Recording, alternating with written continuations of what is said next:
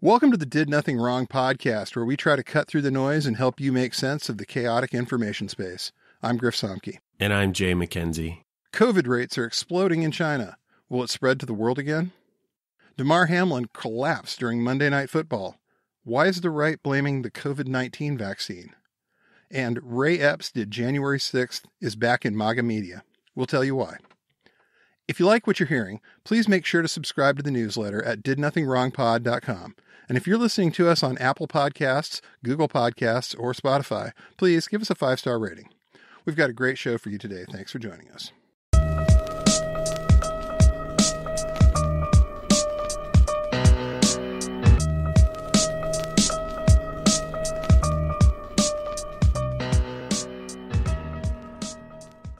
We talked recently about why China was in a favorable position when it comes to Russia's war in Ukraine. The Chinese government is happy to let Russia weaken itself while the United States stays focused on aiding the Ukrainian war effort. However, all is not well on the domestic front in China. Xi's very unpopular zero-COVID lockdown policies were finally loosened, and as a result, COVID-19 has run rampant in the country. It's hard to get an accurate read on the number of cases and deaths in China, but a recent NPR report suggests that as many as 800 million Chinese citizens could be infected with COVID-19 this winter, leading to as many as 500,000 deaths. Not long ago, even some Western media outlets were praising China's COVID response. How did we end up here? Well, as you talked about, the zero COVID policy was incredibly unpopular. The unpopularity coupled with Omicron and Omicron spread and China's incapability of stopping it, even with these, frankly, just absurd and kind of horrifying zero COVID policies, eventually led them to drop it. And I think there was some degree of acceptance that it's going to get here no matter what. And people hate this zero COVID policy. So they kind of ripped the Band-Aid off. Right. And I mean, the reason that they really can't stop Omicron is that China's vaccine is bad. Right. It is much less effective than the Western options, but China being an authoritarian state and the communist regime being dependent on the propaganda it puts out, and a lot of that propaganda now is aimed at the West and aimed at China's ambitions as global superpower. And China's ambitions as a global superpower mean that they can't accept all this Western aid. Because why, if China can rival the United States and perhaps overtake or surpass the United States on the world stage, why would they need Western medicine? Why would they need anything that we have? Because their propaganda, their state-run media can't explain that. No. And they're dependent on it. They have to have the narrative of, we're better, this is our time, it's the Chinese century now, we're finally going to take, our rightful place on the world stage and get our due. And that's going to be real hard to do if you're still dependent on the West for things like vaccines. We're supposed to be better than they are. How are we still taking their vaccines? So they haven't gone ahead and rolled out any of the Western vaccines. Yeah, they're not even available in mainland China, right? No, you got to go to Hong Kong for that. And that's only recently that they even opened it up, and it's not even clear how many people can get there and right, how much of a stockpile they have. And you have to be able to prove that you haven't recently had COVID. Mm-hmm. It's a whole thing that they just now started right. in Hong Kong, which they can still kind of pretend is not the mainland or it's different. Yeah, and they're pretending. And this didn't start until a couple months ago when German Chancellor Olaf Scholz made a deal to ship them 11,000 doses. And I think that there's a certain hesitation on the part of the pharmaceutical companies here, Pfizer, Moderna, because China wants this technology. China wants the mRNA technology, and the pharmaceutical companies don't necessarily want to give that to them because they know what happens when China gets a hold of your technology to some extent. They've offered to essentially license the vaccine to sell it, and this isn't what they want right now. So they're a bit at loggerheads about that. Yeah, they want to know how to produce it themselves and then claim it's their own. Mm-hmm. They don't want to be handed something with a Pfizer logo on it and then giving it to their own people, because then their people say, what's this? And what happened to this homemade vaccine that was supposedly as good? And you saw the same thing with Russia with their Sputnik vaccine, where some tests seemed to show that it was just as effective or maybe even more effective than Western counterparts. But then they shipped it out to other countries, and it wasn't that. It wasn't that effective. And sometimes it was a question of, was this properly handled, or was it intentionally not properly handled so someone couldn't go test it and figure out how effective it was? But it's the same issue in China.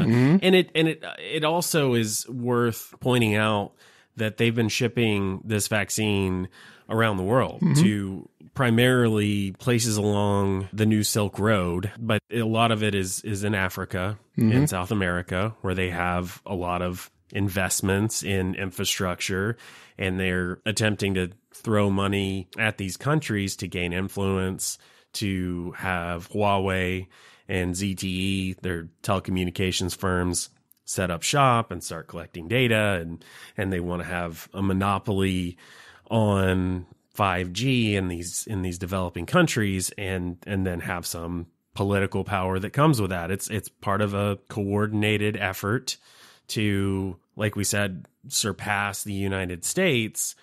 And if they're going around handing a bad vaccine to people, then that immediately undercuts that. Right. And that does seem to be the case. It's not necessarily bad, but it's nowhere near as effective. There's an article in The Economist. I'm going to quote it for this. The Chinese shot may also be less effective at limiting infections. For those aged under 60 in Hong Kong, the German-developed vaccine, which would be the Pfizer, significantly limited even mild cases of Omicron after just one jab. In contrast, for mild infections, Sinovac's shot had no detectable effect after 1 or 2 doses and only offered about half the protection of the mRNA vaccine after 3.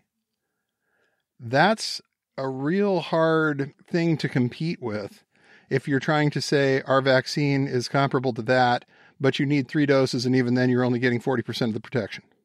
And that's not entirely inconsistent with what trials in Chile, trials in Brazil have found, that the stuff is not as effective.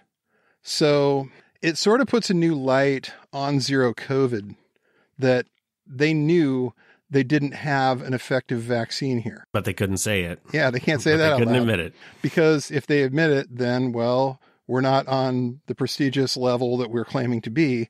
So until we can either develop our own or steal it from one of the 2 companies that has this technology at this point, we need to keep everybody locked down, or else we're going to get a raving wave of COVID that might just absolutely wipe us out. And yeah, you mentioned stealing the formulas of the vaccine. There's a pretty well documented history of China being very involved in IP theft, and particularly against the United States. I think the estimates are well into the hundreds of millions of dollars of intellectual property that China is stealing from the U.S. every year in various ways. So it's not like that was outside the realm of possibility. It's not like that wasn't something that they could assign one of their hacking units to and say, do your best, take your shot. And I do think that's fair. I think they were waiting to see if they could steal it or develop their own, or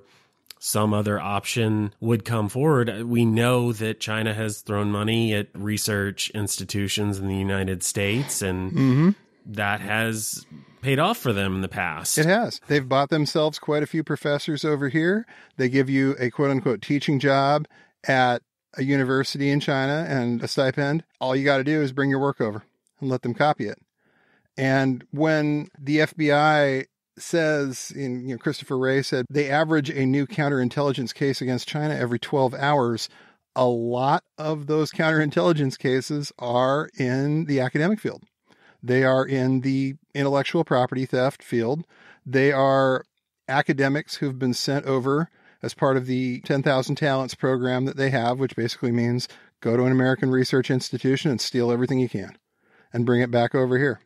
We've got people who are pretending to be, oh, I'm just a doctor, I'm a researcher, but these people are PLA colonels. They are engaged in this active campaign of come over here and get the technology however you can get it. And it's endemic. Just all kinds of cases all over the place that you hear about this. And they are going to, at some point, run into the limits of what you can do with that. And that might be here. They can't get their hands on the formula. They want the mRNA vaccine. They can't figure out how to duplicate that. And they are essentially up a creek with the idea of this outbreak. They pushed zero COVID as far as it would go. She really had a lot riding on that. And now the protests finally got to the point where they had to loosen the grip. They had to let go. Yeah. And it was bad, and they were unprecedented. And that wasn't something that Western media paid a lot of attention to.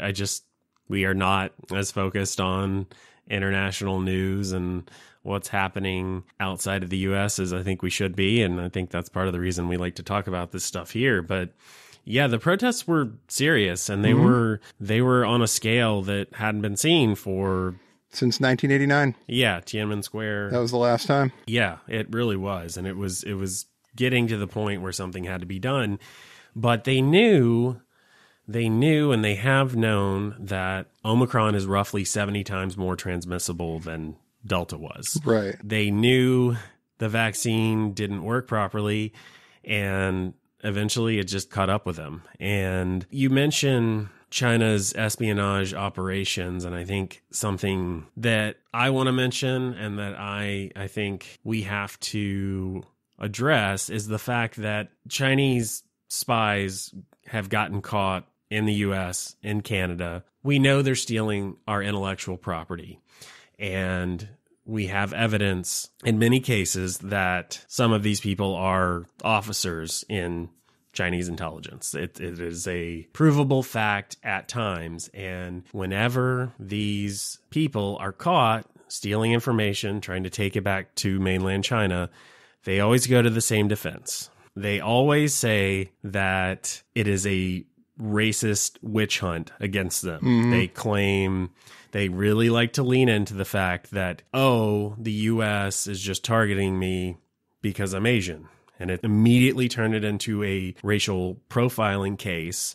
And they know that they're going to find sympathetic voices on the left that are going to buy into that. And it is a very cynical ploy. Mm-hmm. I think it's worth reminding people that while China loves to go to this defense, they are actually a very racist country. And you look at what is happening in the western Chinese province of Xinjiang, mm-hmm. and the persecution. Some have called it, I think accurately, a genocide of the Uyghur Muslim population there.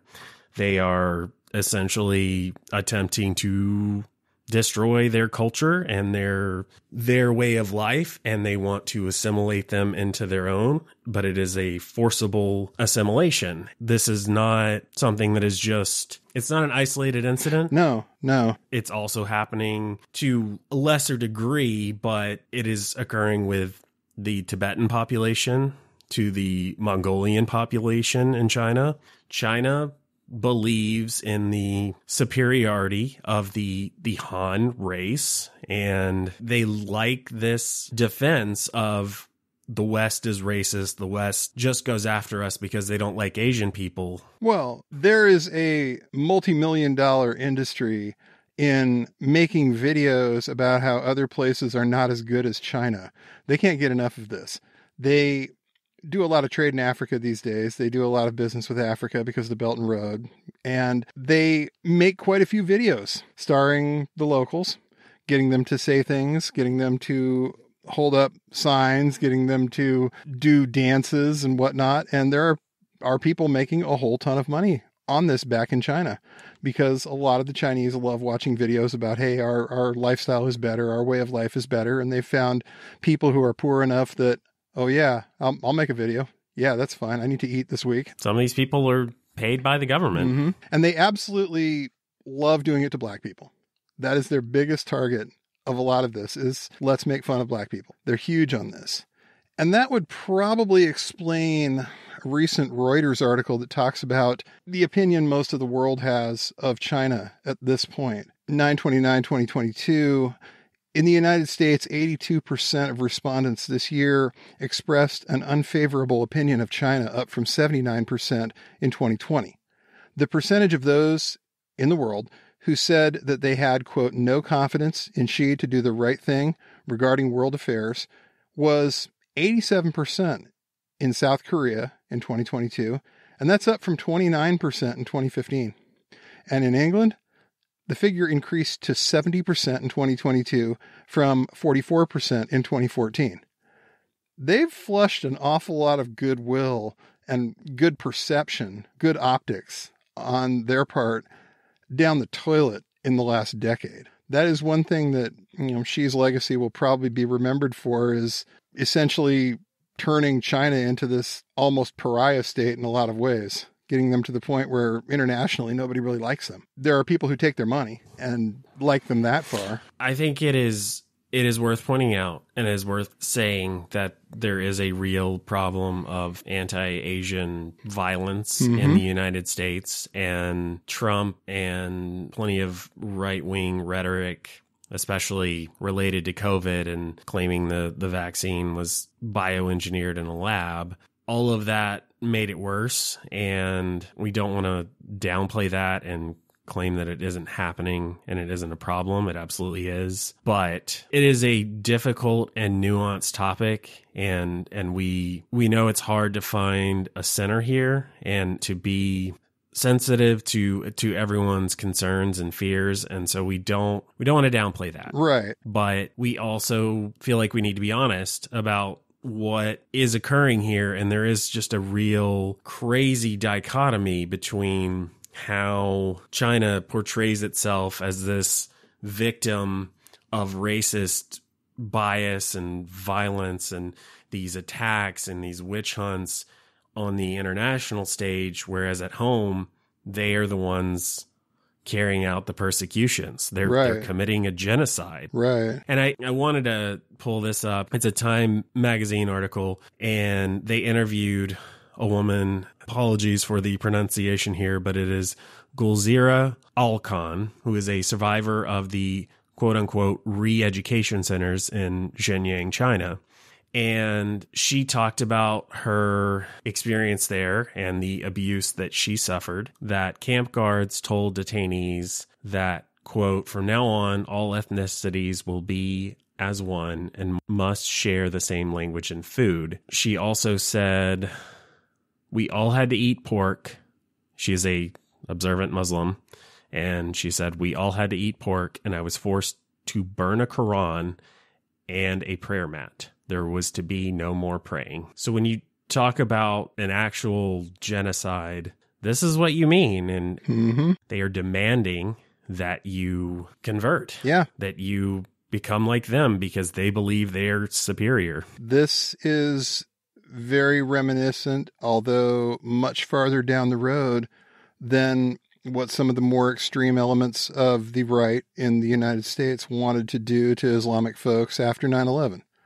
They never got anywhere near this, but there was that same sort of sentiment. And China has tried to play it off that this is terrorism, that these people are terrorists. They've used a lot of the same playbook to go ahead and justify putting these people into camps, putting these people into gulags, forcing them to do labor, trying to wipe out their religion, trying to make them essentially disappear as a people. And this is something that, when claims of the United States as the most racist country in the world get brought up, I think need to get addressed. Well, and they do get brought up a lot by Chinese state-run media. And they'll tell you it's all made up. They'll tell you it's all fake news, which they do every time it gets brought up. But there is a mountain of evidence out there. There are a mountain of survivors. There are hundreds upon hundreds of people who've gotten out of it and told their stories. They're not all lying. There are pictures. There are satellite photos. They are in the midst of a genocide. And this is one of the reasons why I think a lot of the world just doesn't like them or trust them very much at this point. And it's why, going back to where we started here, it is why China and the Chinese government, the Chinese Communist Party, cannot admit that their vaccine was far inferior. And if we look at China's record on COVID-19, we talked about this, but the numbers of cases and deaths from the very beginning did not sound plausible. No. With a population well over 1 billion in China, they were talking about daily cases in the early days in the tens and perhaps hundreds, and the deaths just absurdly low. Right. Impossibly low when you saw the pictures of hospitals, of people being boarded up in their apartment buildings, all of this. So China's record was not good, and there are still questions about the origin of COVID-19. And I think from the beginning, the right convinced themselves that China did this deliberately. Right. And China's lies meant that there's just unknowable details, and China covered up, with at times the assistance of the World Health Organization, what actually happened. And they didn't share this information because it could be potentially embarrassing to them. Right.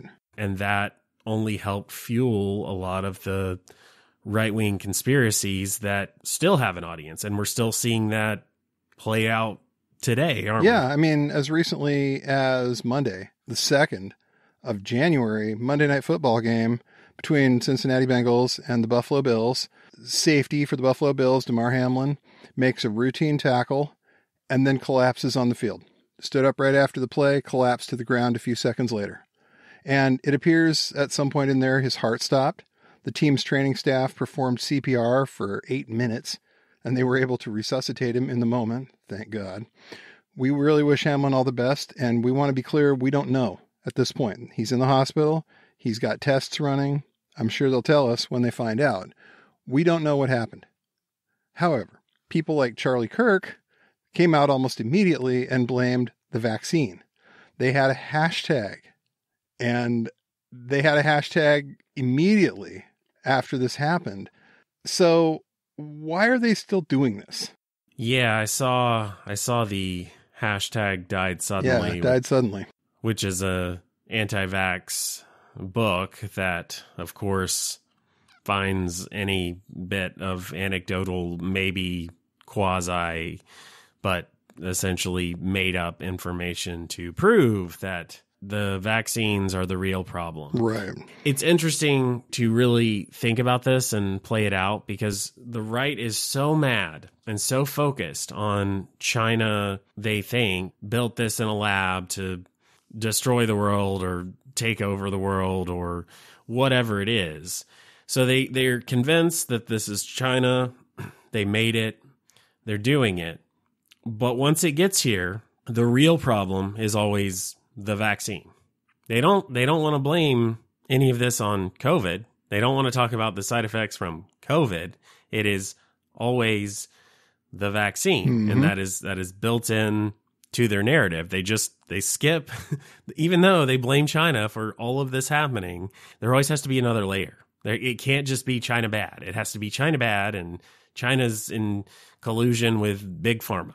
And those are the boogeymen, or the Big Pharma and the World Economic Forum, and all of these things are all these people are working together. And Hunter Biden's laptop is in there. So with the biolabs in Ukraine, that got tacked on later. Mm-hmm.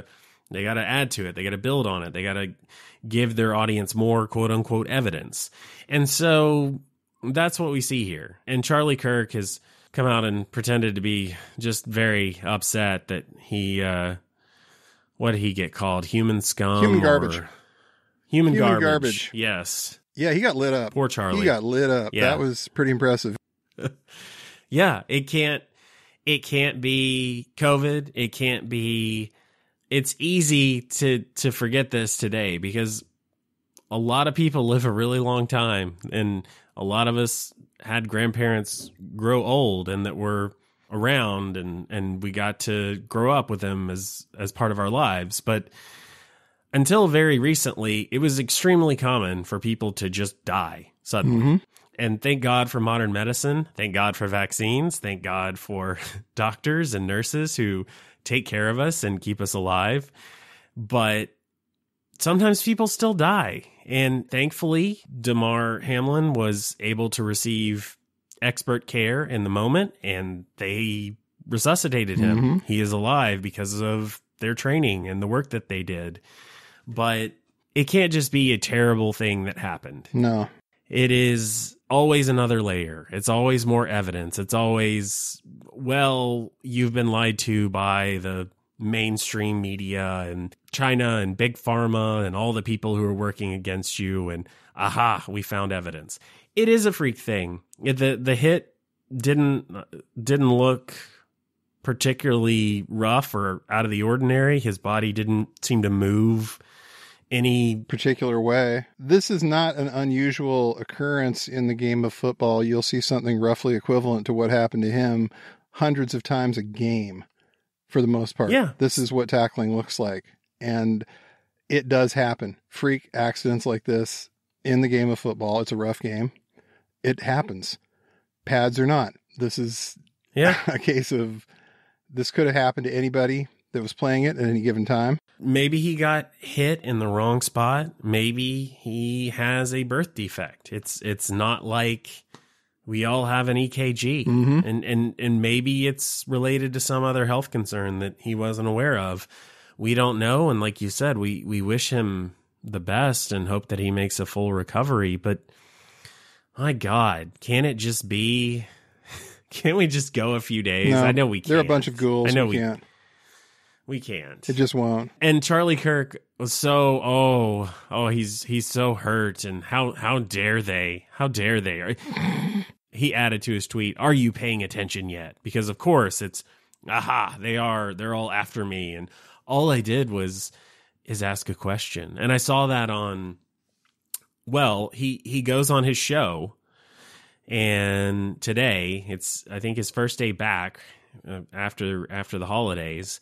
And who's his guest? Well, it is one of the biggest pushers of anti-vaccine rhetoric in the known world, Robert Malone, who is also thankfully, thank you so much, Elon. He is back on Twitter. Yeah. He is repersoned. He's repersoned. We were missing his important voice. Thank you, Elon. Yeah, thank you so much. Yeah, and then they're promoting this book when he's on there, and it's co-authored, or the foreword is written by RFK Jr. Oh God. It's like, yeah, the cause unknown, the epidemic of sudden deaths, and it's written by this guy named Edward Dowd, who I looked, I didn't recognize him, and I had to look him up, and everywhere he's quoted, they say he's ex-BlackRock, which is, how is that related to, I'm an expert on vaccines, says the former wealth management officer at BlackRock. What is this? You thought quoting, washed up B, C, D tier TV stars was bad. Now we've got financial managers coming in. Let's go get Scott Adams' opinion on it next. Yeah, Dilbert, the Dilbert creator, he knows it all. He's full on with this world, but he talks a lot about vaccines and has a lot of similar things to say. It is rather pervasive on the right, and it doesn't really matter what your credentials are. I am certain that if I felt the need, I could look further into this Edward Dowd fellow and find out what in the hell happened to him that ended with him going down this road, but I don't really want to. And I think we all know. Life is too short. Yeah, it is. But I wanted to quote from this Vice News article that was about all of this anti-vax rhetoric that came out almost immediately. And after Damar Hamlin collapsed and that story was making the rounds on social media, and the title is Far-Right Trolls Are Already Spreading Anti-Vax Conspiracies About Damar Hamlin. And it's by David Gilbert at Vice News. And he posted a little bit about who was doing this. And he did mention Charlie Kirk, the founder of TPUSA, who has 1.9 million followers. And Charlie, of course, didn't come out and say it. Right. But he said, this is tragic and all too familiar sight right now. Athletes dropping suddenly. And everyone in his echo chamber knew exactly what he was saying. Then the article goes on to talk about Stu Peters, who is the guy who made the conspiracy film Died Suddenly. And then the Died Suddenly hashtag was making the rounds. And of course, the Died Suddenly account is verified on Twitter. Of course. Thanks to Elon once again. And then the Vice article talked about some of the similar rhetoric that ended up on Telegram, which is known for pushing conspiracies and the worst of the right-wing rhetoric. And yeah, it said on more fringe platforms like Telegram, users and conspiracy channels rushed to comment on the baseless connection between Hamlin's collapse and the vaccine. Some linked to fake Twitter accounts claiming to belong to the doctor who gave Hamlin his booster in December, while many linked to comments from cardiologist Peter McCullough, who is right there with Robert Malone and being back on Twitter and pushing this anti-vax rhetoric, and good friend of RFK Jr. And Peter McCullough who has touted ivermectin as a cure for COVID-19, despite multiple studies showing no evidence that it works. and there was a few more people who were involved, but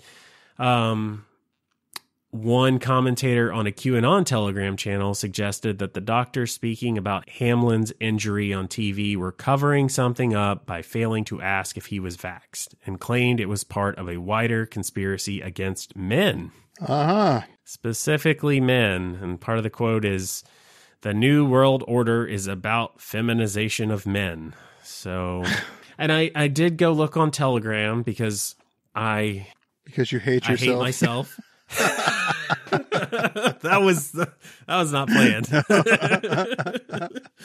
I always hit Telegram whenever I'm feeling that bit of self-loathing and maybe things are just going too well and my outlook on life is a little too sunny. I think I'm going to go on Telegram and see if I can regulate that a little bit.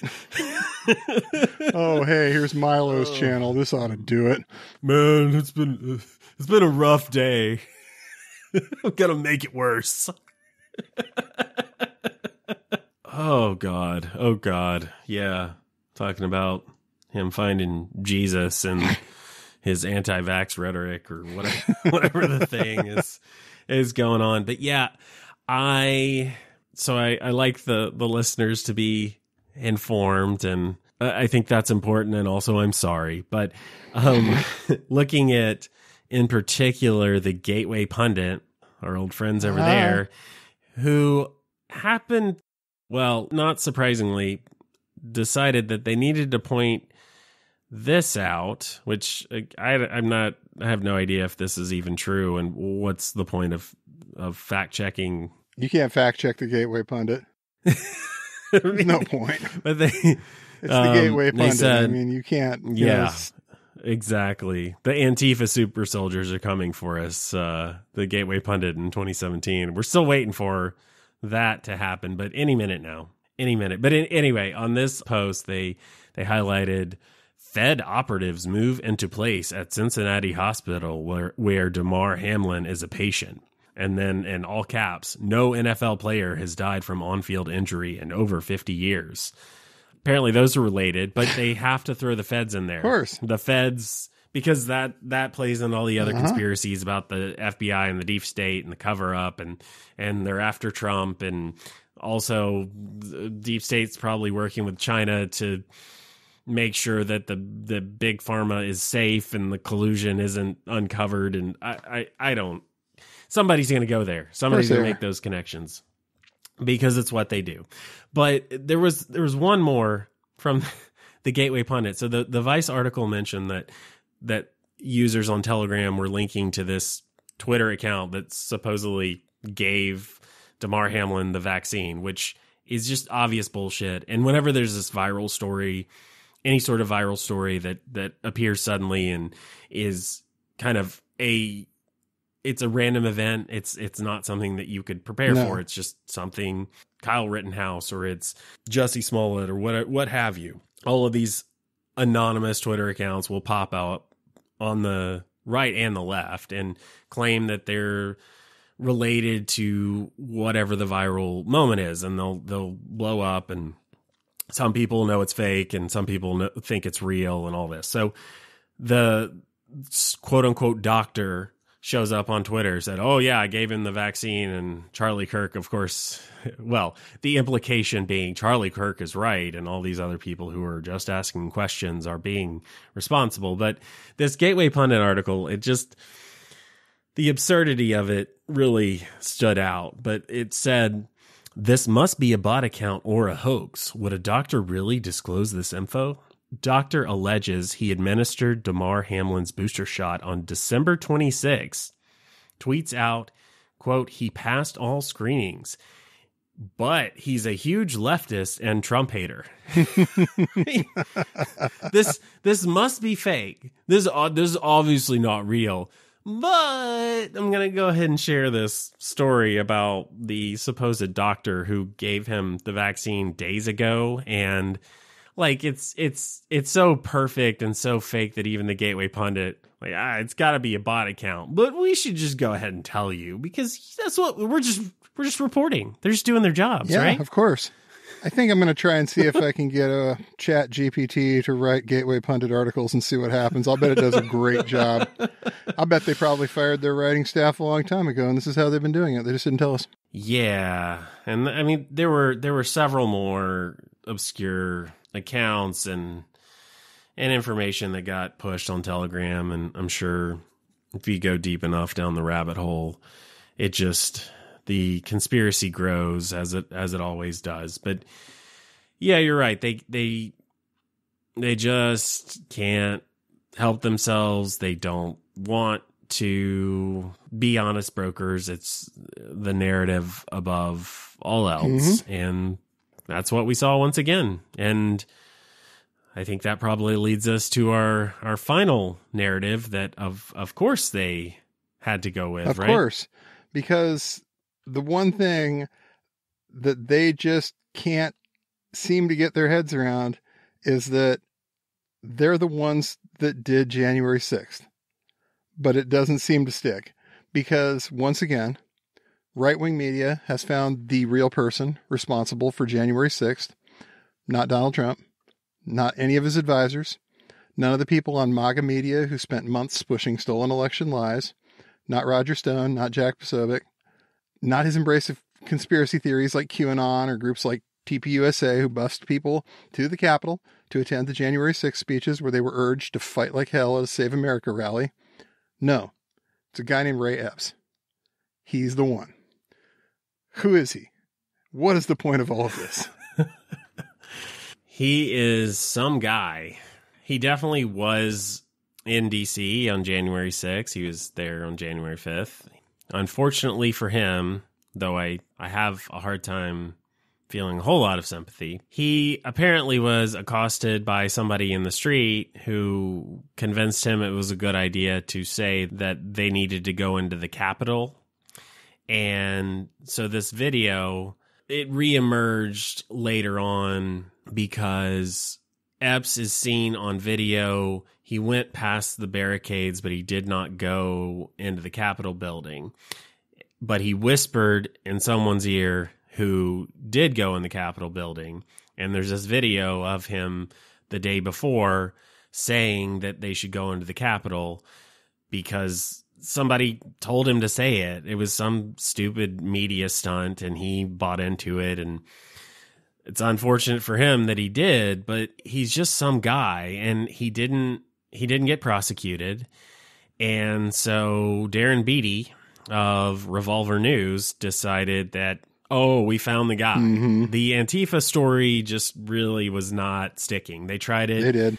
From day one. It was, you look at, there were quite a bit of deleted tweets from people who wanted to say it was the left, or kind of even people like Richard Grinnell, Trump's DNI, tweeted on January 6th or right after that everyone who was involved in this should be prosecuted, and we need to go after them, which is absurd because how did he not know that these were Trump supporters? But they had their talking points, they had their line, absolutely, and they went there, and it didn't stick.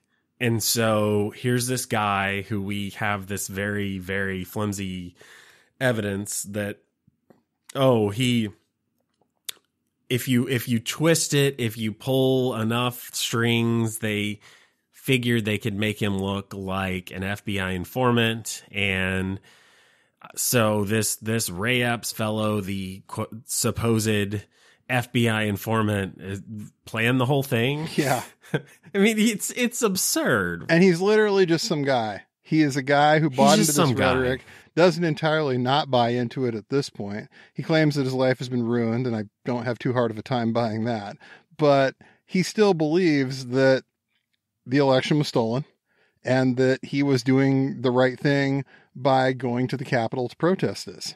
This is a guy who was a member of Oath Keepers really early on. He said in his testimony to the January 6th committee, he said that he left Oath Keepers in 2011 because he was convinced at that point that Stuart Rhodes was crazy. And Stuart Rhodes was apparently talking about going up to Portland, Oregon, and trying to get some of these Antifa to blow up things the way he wanted them to be blown up, rather than the way that he claimed that they were blowing things up there. And this guy bailed out on Stuart Rhodes at that point, but I guess they maintained contact enough to the point where he would go to a rally that Stuart Rhodes was promoting. So we know that I don't think Ray Epps, honestly, is too bright. I think that he's just one of these people who sucked down a lot of this kind of media in the time leading up to the election and decided that he had to go off and do something about it. And he was really in the wrong place at the wrong time. Yeah, he absolutely was. And it does seem like he really kind of took the funnel of BS and stolen election lies and all of that media sphere really went straight down the gullet, and he believed it. He bought it. It's why he showed up. But he's just, like you said, he's just some guy. And yeah, if we look at how far this has spread, it started with Darren Beattie, and looking at the article he put out about Epps in October 2021. And it starts with a tweet by Thomas Massey. And he said, I question Attorney General Garland about whether there were federal agents present on 1/6 and whether they agitated to go into the Capitol. Attorney General Garland refused to answer, which of course he's going to refuse because it's an ongoing investigation. That's what they do. That's what they do. That's absolutely what they do. And it would be kind of crazy if there weren't FBI informants involved to some degree. But the right loves to attack the FBI for doing their job in any sort of way. And just because you had informants, just because there were some snitches, it doesn't mean their information is all good or reliable, or that they can do much beyond tell their handler what they've heard and what they think they know. And then the FBI has to gather that information and decide what's credible and what's not and how to act on it. But the idea that a even well-placed informant can control the actions of the other people in his group, or that he's somehow the mastermind behind all of this, is really absurd when you think about it. You think of the hundreds, thousands of people who were in D.C. on January 6th and supported Trump. It's pretty illogical, but their audience buys into it for a lot of reasons we've already talked about. The FBI is somehow this omnipotent presence that can make anybody do anything, and a bunch of incompetents who can't ever get anything right at the same time. And this changes from day to day, from minute to minute, depending on what they need for their particular narrative. But there are many good people at the FBI. Don't think we're many. We're not attacking all of those good people at the FBI. It's just the other ones. It's just the other ones will change, and we'll find new ones we don't like, and we will scapegoat them and run them out and harass them. And they can't live at their house anymore because they're getting death threats. Well, that doesn't have anything to do with us. Nope. We did nothing wrong. Why would you even ask us? They did nothing wrong.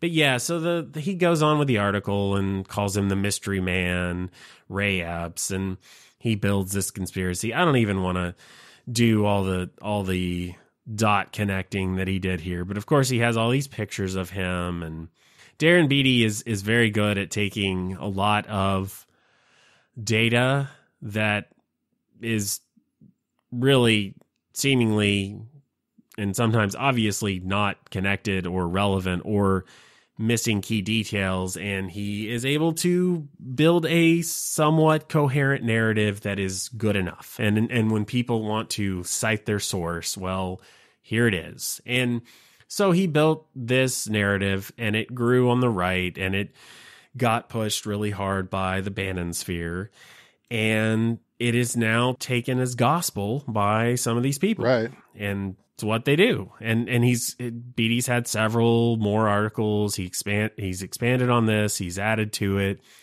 And you end up with guys like Senator Ted Cruz bringing it up in a hearing and talking.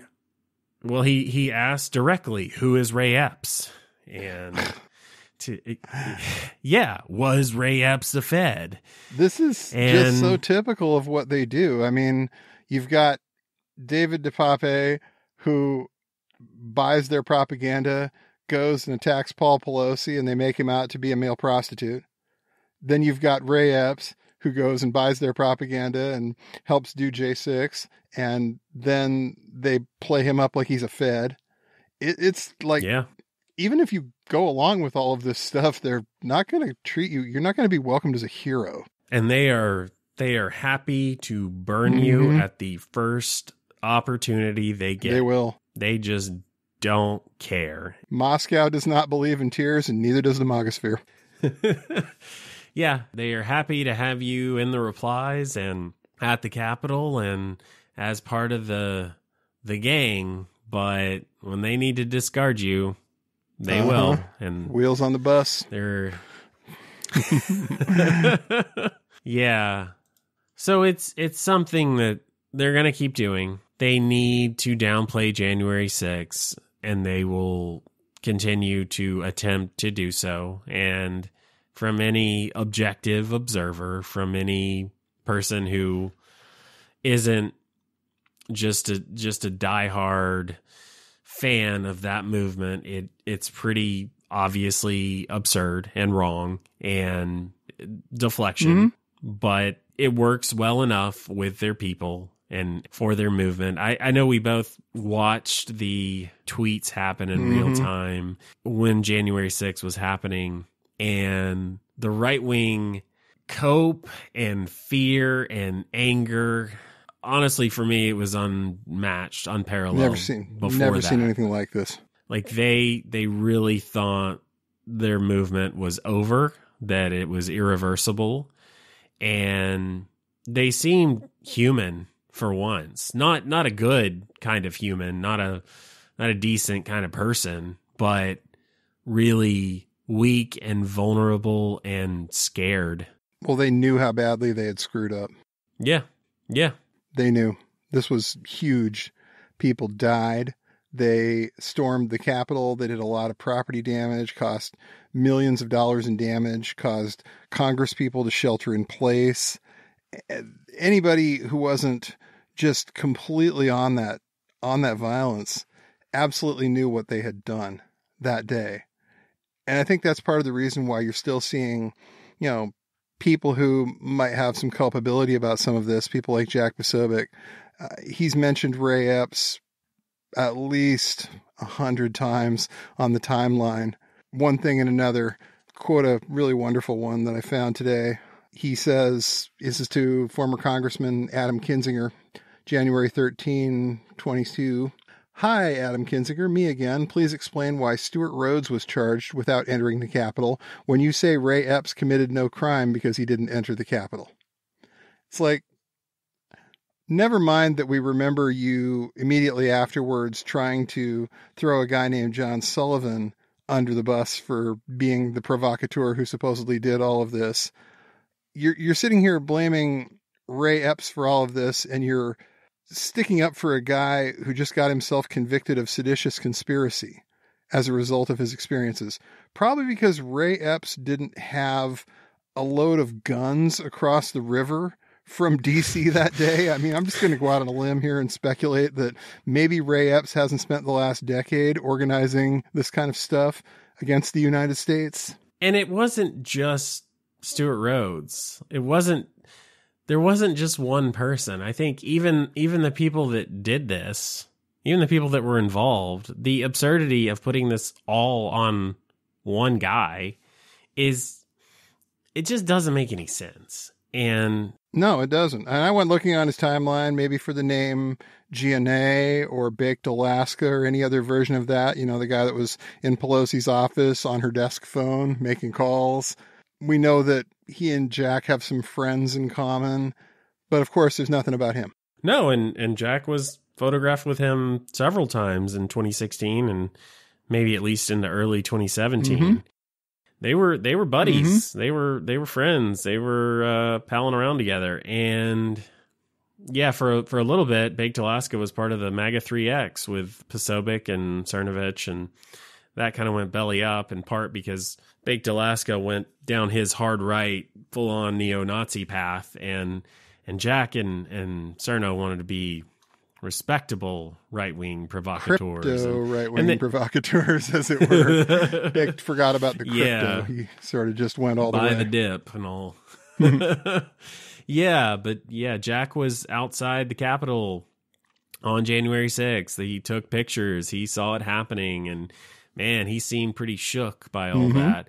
And doesn't look like he's going to have any consequences, as most of the big time figures are not dealing with. But yeah, it left a pretty sizable wound, and they felt it that day, and they still know that there's a certain legacy to January 6th that is never going to go away, and it's a stench that will follow them around.